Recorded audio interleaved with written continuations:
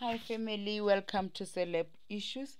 Please don't forget to subscribe, like, and click the notification bell so that you don't miss out on the next video. Deborah Fraser has died. She was 56 years old.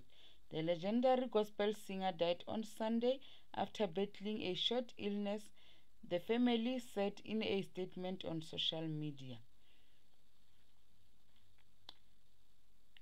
It is with deep sadness to inform you of the passing of our beloved mother, sister, aunt, and friend and gospel musician, Dr. Deborah Fraser, following a short illness.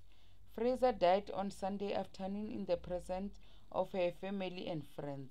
Her family has asked for space to process and deal. Fraser died on Sunday afternoon in the presence of her family and friends.